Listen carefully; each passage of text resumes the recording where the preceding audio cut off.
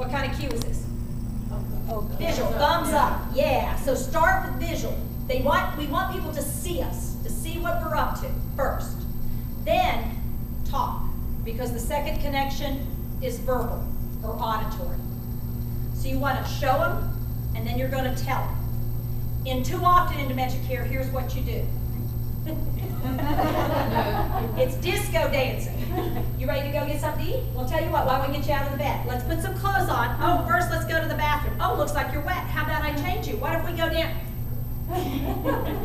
And you're doing this with your mouth. And the person with dementia is going, huh?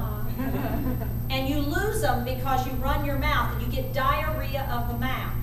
The problem was you didn't make sure first you did a visual connection. And here's the really important part in dementia, getting people to do things. Make sure that your visual and your verbal match and meet. Here's what I'm talking about. If I go up to Cindy here and I say, watch my visual versus my verbal. Cindy, yeah, look at me. And what are you going to say? Yeah? Yeah? Yeah.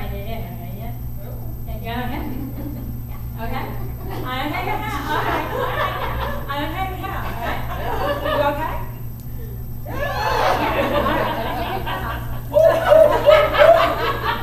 Now what happened?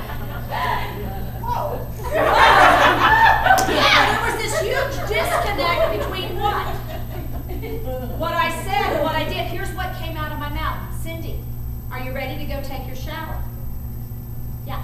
Now you're not going to hit me like you did yesterday, are you? Are you ready? Okay, are you going to let me take your shirt off? And then what was the next thing? Third cue, touch.